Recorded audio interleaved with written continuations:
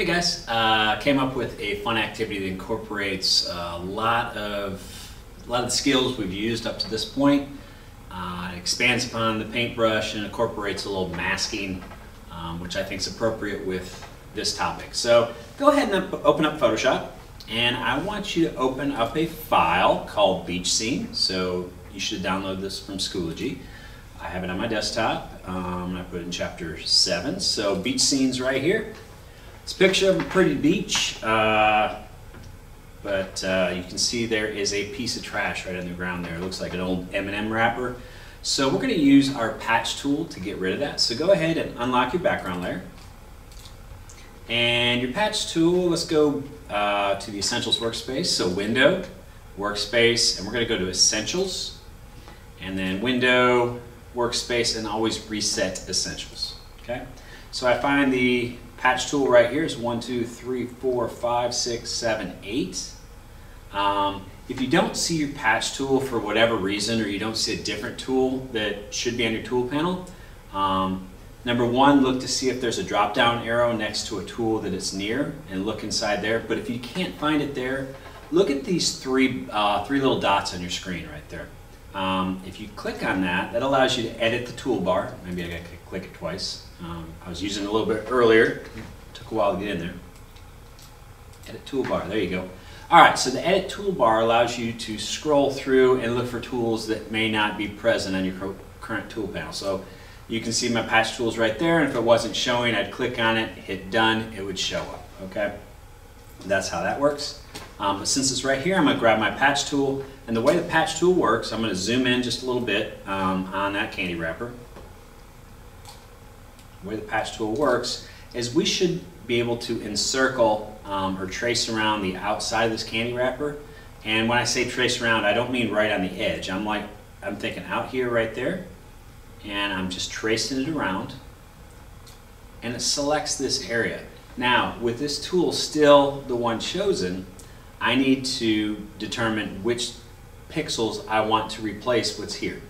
And you do that by clicking on the object and dragging in the direction you want the pixels to come from. So I'm going to drag to my left, and I'm going to do so until the candy wrapper is gone, and then I'm going to let up on my mouse and hit Command D to deselect and zoom out. So what I just did there is patch that area, simply used pixels next to it to patch it. So I got rid of that junk that was there. Go ahead and you're going to go to File in the menu bar. Let's bring in another image. So I'm going to go to File, Place Embedded, and this time I'm going to look for my trash, picture trash. So bring in a picture trash, commit it, it's your check mark right there. So we got a picture of trash, and if I'll make the icon and panel options right there. You don't have to do this, I'm just doing it for your benefit. Alright, so if I make my thumbnails bigger on the panel right there, you'll see in this thumbnail icon there's a little symbol down there. That means a smart object. It's maintained a lot of the data. That's a good thing. The bad thing about it is you can't use a lot of your bitmap tools on it unless you convert it to a normal image. So let's do that first. So that layer, go ahead and right click that layer, and you're going to scroll down till you see rasterized layer. So once again, right click the layer, scroll down till you see rasterized layer. That converts it to a normal bitmap image, and now we can simply use our magic wand. So 1, 2, 3, 4th button down, bottom option. Let's set our tolerance to about 35 and click on the white. And we're going to add to this a little bit by clicking on the shadowy area down there. So if you zoom in, I've got a really good selection now, and I'm just going to have you delete these pixels because we'll never need to use them again. And Command D to deselect it. So now I've got a bag of trash, and I'm going to move my bag of trash over here. I'm going to size it down.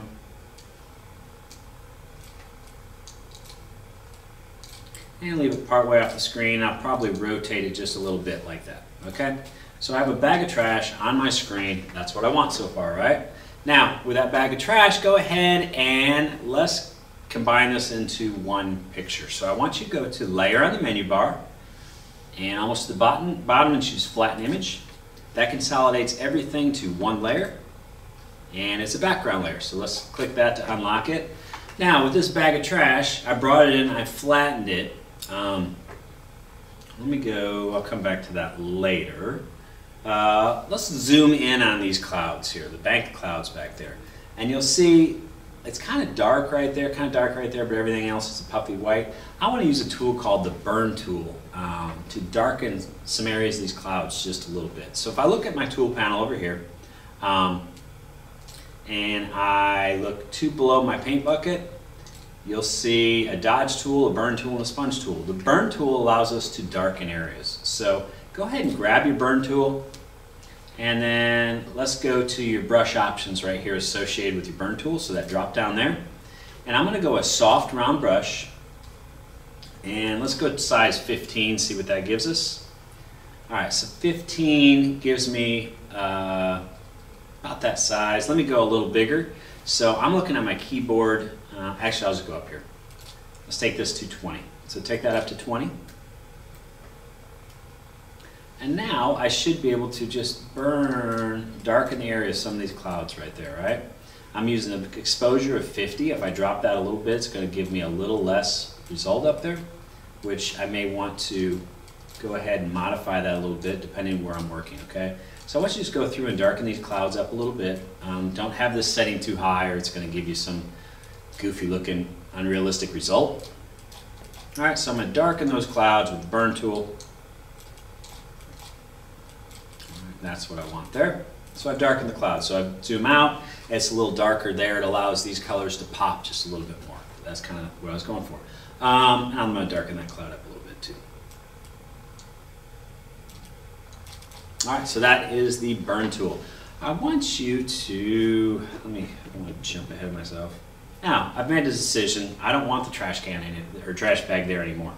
But it's on one layer. So I'm going to use my patch tool once again to remove that trash bag. Now, the larger the objects you're trying to remove, the harder it becomes to replace it. So I'm going to grab my patch tool, and I'm just going to randomly kind of draw around like this. Okay. All right. So I have a patch tool there. I should be able to.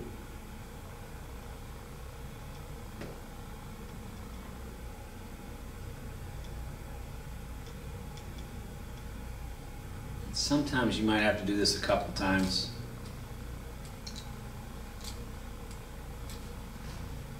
To make it look realistic, okay? So what I did there, all right, I selected this area and then redo patch selection. I moved it this way to redo that, and then edits, redo patch selection. I did this area and it left me with that result. So that's what I did there. It looks fairly realistic. Unless you saw me do it, you probably wouldn't know anything was done. But you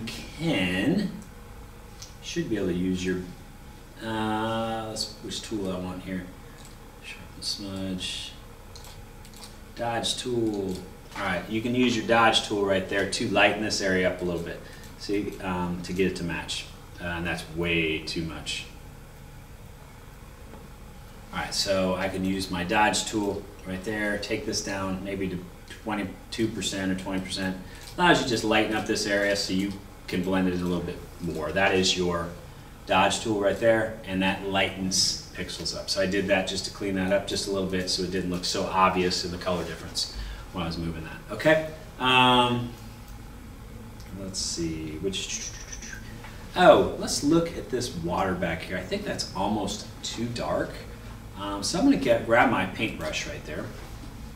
And when I get my paintbrush, I can go through I have some general brushes there. I have some dry media brushes, wet media brushes, and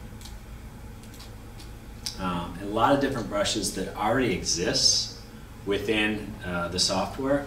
I can also, if I go to my painting workspace, let me show you how to do this. So go to Window, Workspace, go to Painting. And I'm going to reset my painting workspace, Window, Workspace, Reset Painting. It'll bring everything back to its default setting. And now I'm looking at and you can see all the brushes. You don't have all these, but you're going to in a second. you can see all these different folders of brushes that I can expand, and I can see different kinds of brushes I can use. So if I want to go to Adobe and download some more brushes, they make it really easy, and they have a lot that are free and available to you. So if you go to this menu button right there at the top of your brushes panel, click it, and you choose Get More Brushes. Choose Get More Brushes. It's going to take you to Adobe, and they've got a bunch of brushes when it loads. All right. Many packs of brushes we can download. So they got a mega pack with over 200 brushes, all these different brushes. So if you simply go to,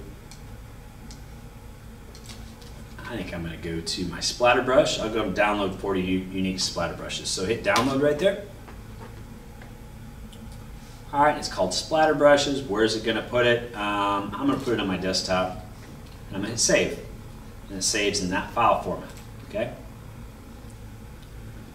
And it's going to ask, because I'm already logged in, you're going to log in with your Google account. So when you go to download, at some point it's going to ask you to log in with your Google account, use your school credentials, and go from there, and then download.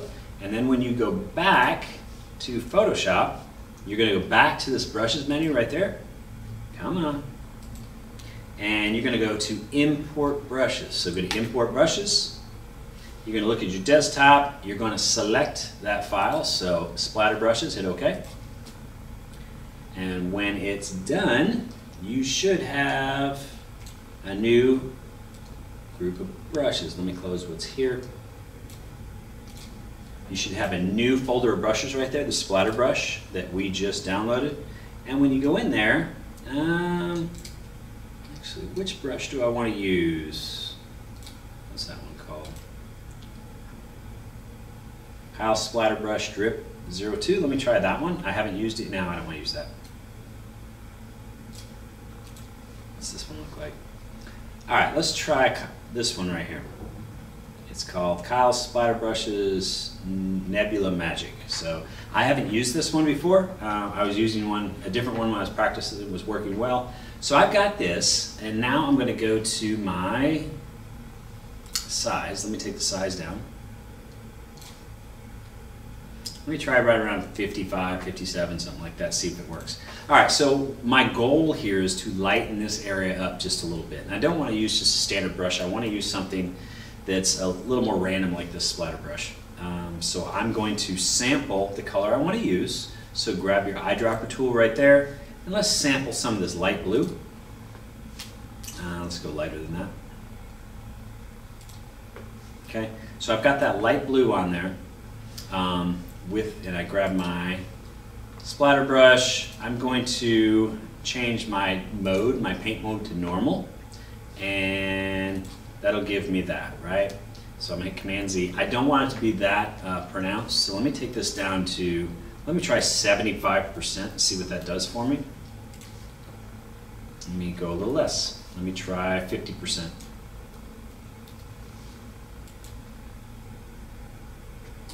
Let me go lighter. Let me go 40. Okay, I like that better. All right, so 40% is the setting I'm going to use. Flow of 80 is fine. All right, but if I paint like that, it's going to paint kind of in this direction there. I don't want that angle. So just like I showed you in the snowflake brush the other day, we can adjust settings within the brush. So I'm going to go in here to my toggle brush panel. I'm going to uncheck scattering, uncheck shape. I'm going to go to brush tip shape right there, and I'm going to adjust the angle of this brush. So this little circle right there, go ahead and move that up just a little bit. Let me go this way. Let me make it the opposite. All right, so that's what I want there. So now, theoretically, I'm gonna add this to, I'm gonna apply this to its own layer so I can adjust, have greater leeway with it if I want to make an adjustment. So I need to have my layers come back up. So window, check layers, layers comes back up, and let's add a layer. So hit your plus button right there. We're now painting on our own layer. So I can just go ahead and paint in there just a little bit, and I'm glad I did this because I'm going to reduce the opacity in just a second.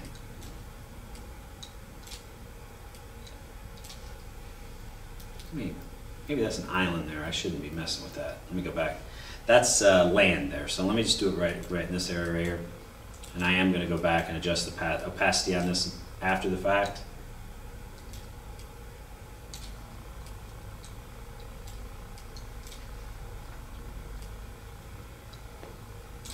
Okay, like that. All right, so now I should be able to go in here, drop my opacity down just a little bit to reduce what I've done there. And I can go ahead and paint up there just a little bit more, okay? All right, it's not perfect, but I wanted to show you how you can make adjustments there, okay? All right, so as you zoom out, oh, didn't even realize this area was not done, so let me go in there and do that as well.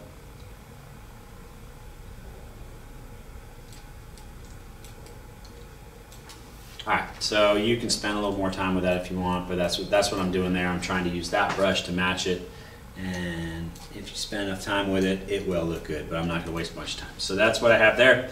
I've modified that, and quite honestly, unless you're really looking closely, you don't know I did anything, and didn't know I modified the picture. But that's how you can use varying brushes to do that.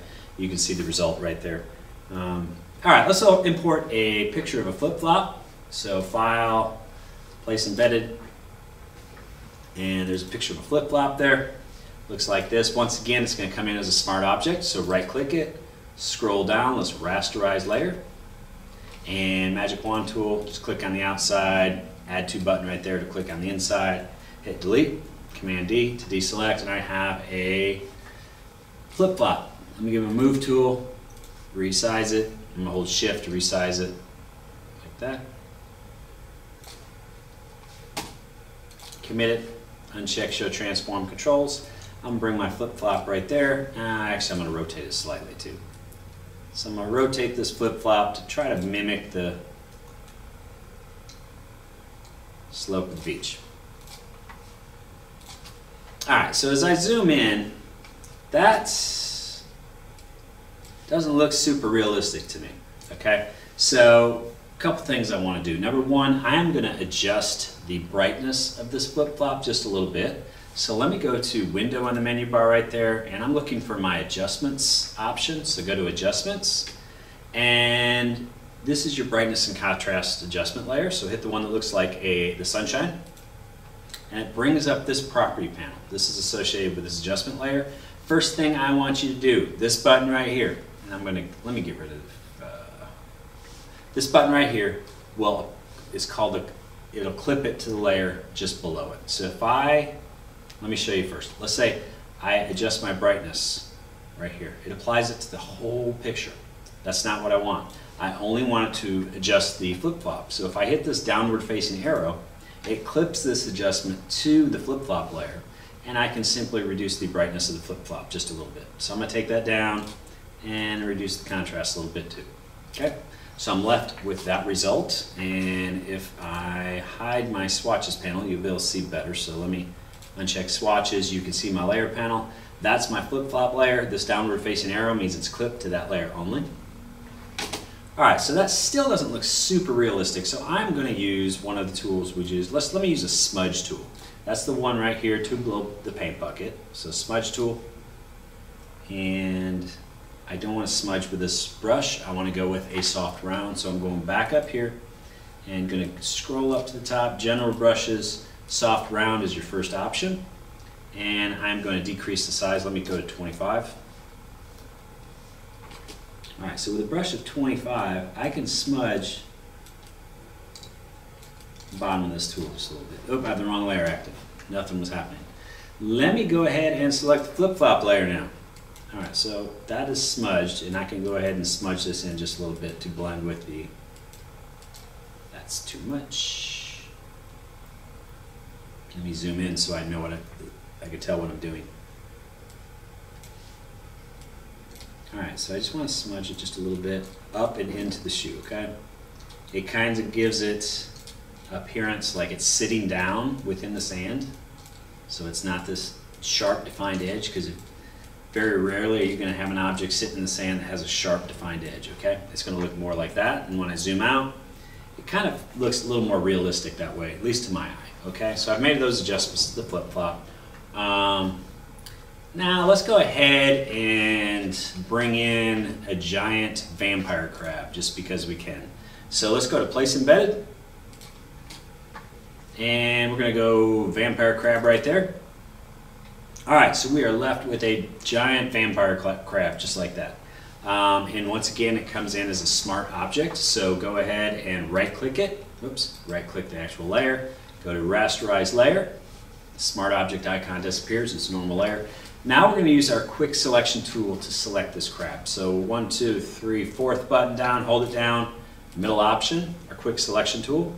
And I need to bump the brush size up. But first, let me look up here. I'm going to get my add to button right there.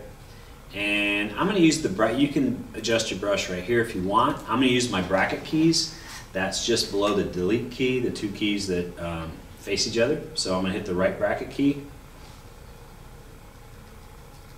And that increases the size. So with my add to selection button right there, I'm just going to go through here and select the crab. Do a decent job. I want you to intentionally not get all the eyes, okay? And I'll show you why in just a second. It'll really help you understand the concept. So go through and do a pretty good job selecting the crab with a quick selection tool. And you'll have to vary your brush size in order to get a good selection. And if it doesn't go perfect, don't worry. I'm showing you a technique that's going to make your life real easy right now. Alright, so I got that selection. The selection's screwed up there, it's screwed up there, it's screwed up by the eyes, that's fine. I'm going to fix it after the fact. I'm going to show you how we do that. So add that, and just go through this, do the best you can. Alright, so I have the crab selected pretty well, and let's go to our masking button, bottom layer panel, the rectangle with a circle. It masks everything away, and I am going to now zoom in, and I can see where I screwed up on the eyes. All right, so, and there's my mask. Now I told you masking is in the past that once I show you how to do it, it's going to make things easier. So go ahead. First thing you need to know about masks, it's the colors black and white make all the difference. So that little reset button right there, click it. It'll put white on your foreground, black on the background. Right now, we want white on the foreground, so leave that alone. And then go get your, where's my regular brush? Oh, right there. All right, get your regular brush, and let's go just a hard round brush, okay? Hard round brush, and I'm gonna use my bracket keys to reduce the size right about there. Now, as long as the mask is selected on your layer panel, and the color white is on the foreground of the brush, and you're in a normal blend mode, I'm going to take this up to 100 as well. Alright, and opacity is 100. I can paint back any pixel that's hidden. So once again, that has to be active right there. White has to be in the foreground color, mode needs to be normal, opacity 100%. So now I can paint back any of the crab that's not there. Alright, so I unhide the pixels that were simply hidden on a mask. Alright, so let me go through there. Look, do I have any leg left? Right there. Okay, so I can see what's there. And adjust the brush size as we go. Alright, almost there. Got a little bit there.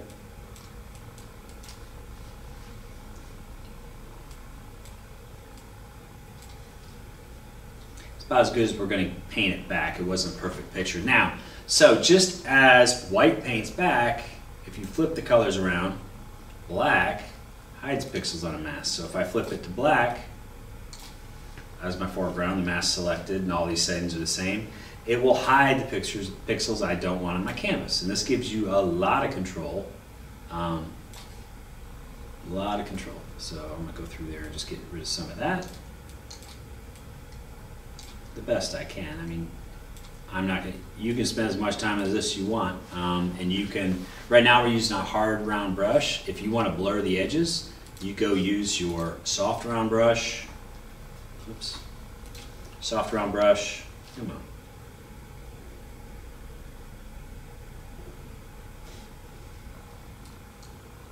So I have a soft round brush, and if I flip back to white, now I can just gradually get the edges right there. It looks slightly more realistic. And then you can always go flip black around right there to hide some pixels. And you go back and forth to get the final result you want. Like I said, I'm not going to spend a tremendous amount of time on this. Alright, so is that how I want it? I'm going to flip black around, hide that right there. I've got to hide these pixels as well. And you see, actually the soft round brush does it. It's a little easier to work with because you can just brush back and forth and it gives more of a gradual result.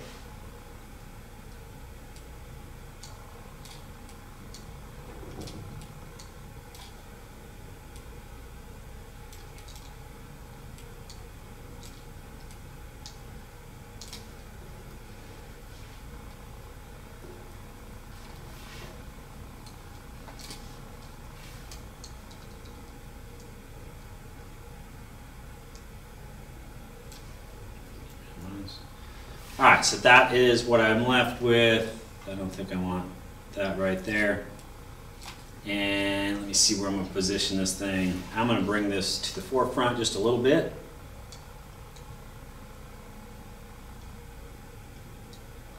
And I have it just like that. I'm actually going to, that looks fine right there. It looks okay. Alright, so where there's one purple vampire crab, there's always two. Let me move this. Where do I want this? My adjustment layer got moved. Let me drag my adjustment layer back to the flip-flop. Now it's no longer applied to the crab, it's just applied to the flip-flop, and that's what I want.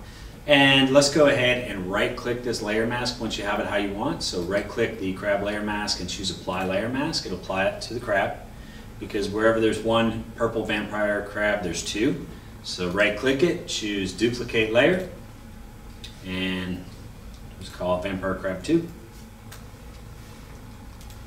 And we're going to move that crab. Actually, that crab is going to drop below that other one on the layer panel. And we're going to size this crab down just a little bit. So grab your Show Transform controls, hold Shift, grab the corner sizing handle, and we're going to put the vampire crab slightly behind the other one. And offset it just a little bit. Alright, so we've done that. Okay, so two vampire crabs, uncheck that. Alright, let's create a custom paintbrush. So go ahead, grab your brush tool right there, and let's go to the toggle to brush panel. And we're going to go brush tip shape. We're going to go a bigger size. And hardness, we're going to increase the hardness of it. Let's take it up to 100%. We might have to go back and switch it up just a little bit. So hardness of 100%. I'm going to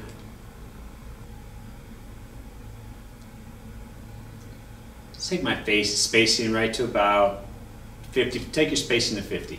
Angle's not going to matter right now. Let's go. Let's go roundness of 75% and take our angle to 45 too much. Let's try 45 right there. Okay, angle's 45. Shape dynamics, go ahead and check that. Let's do size jitter just a little bit. Let's go 25.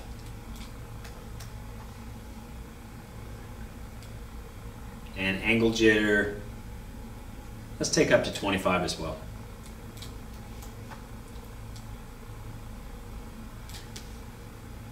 All right, I'm just going to test. Okay, that's fine.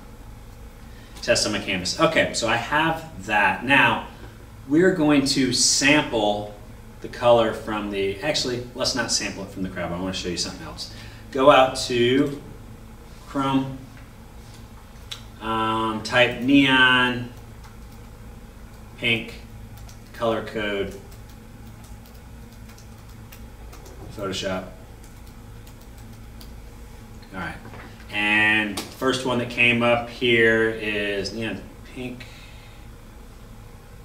let's go with this one right here. So you see this number sign or hashtag, as some of you might refer to it, FE019A. Let's go ahead and you just can highlight that. So I'm going to highlight it, right click and copy.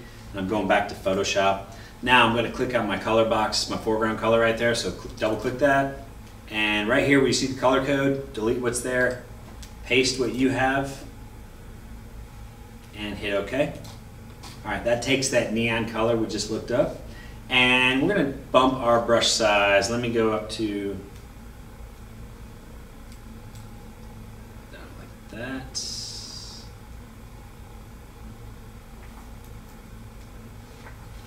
Do it like that. Let me try a smaller brush size. Oh, come on. No. I have to go back and do the brush again. All right, go in here. What did I do? Brush tip shape was, gosh, we were up 45. Spacing of 50, 45. Guys, I'm going from memory here. All right, so I'll try to get close to what I had. We'll say 50%. Shape dynamics. We'll go shape dynamics. Come on. Size jitter. 50%, I believe. No, it couldn't have been. Was it 25? All right, so whatever I gave you, I'm going a little different this time. Minimum diameter and angle jitter. We'll adjust that. Roundness jitter, just a little bit. All right, so something like that's what I'm looking for. I have that pink color on there, and I'm able to create kind of this randomness up top. That's all I want. All right, so as I zoom in, I don't like the result of that. Let me go back here. What don't I want? I don't want that size. Let me reduce the size jitter, see if that gives me what I want.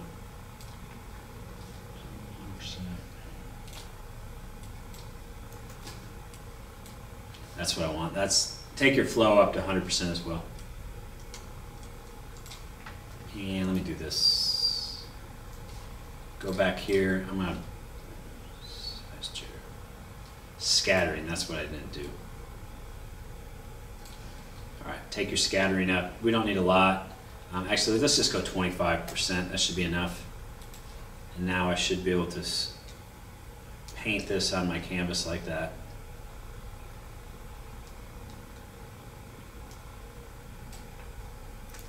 Undo that. Sorry about all the changes. Let's put it on its own layer.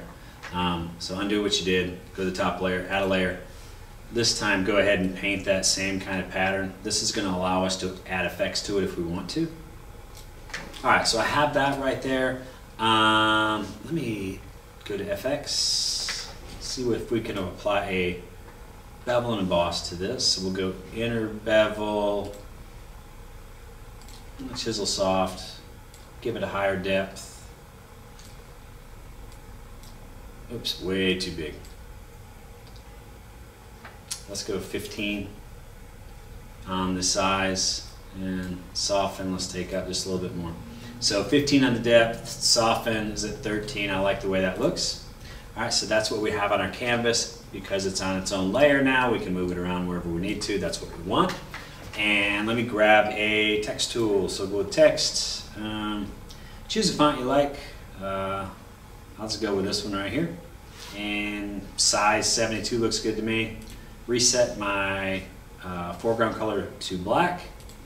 And I'm going to type vampire, all caps, crabs. And commit it. I'm actually going to size that up a little bit. So get your move tool, show transform controls. Let's size that up. Just like that. Okay, so we have vampire crabs right there. We're going to commit that. Uncheck, show transform controls. I think I'm going to skew this as well. So with that layer active, let's go to edit on the menu bar. Go to your transform. Let's go to skew. Oops, come on. And if I grab the corner sizing handle, I should be able to skew that text just a little bit. Vampire crabs, and let's add some effects. So we're going to go to FX at the bottom. I'm going to put let me go outer glow. And in my practice, I chose neon green. So go find a neon green. Hit OK.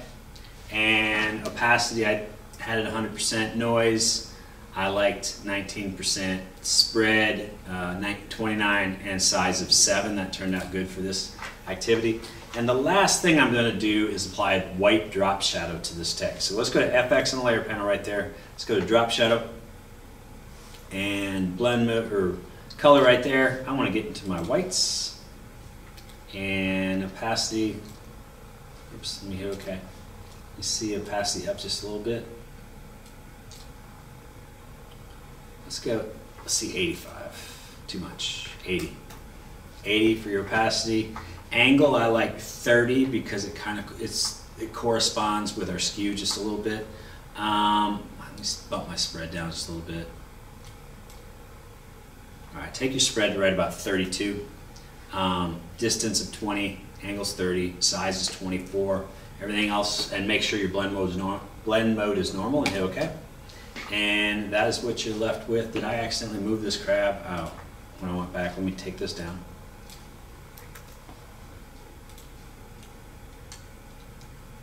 And just size that one down. You should have already done it. I had that little mistake in what I did. Alright, so I can commit it right there. Alright, uncheck that. And if I zoom out, I have a random picture of 2 vampire crabs on a beach with a flip-flop, some, looks like pink bubble gum in the sky, and vampire crab text. So I know this was completely random, but I did cover a lot of technical stuff in this activity, so I hope you had fun. Take care, guys.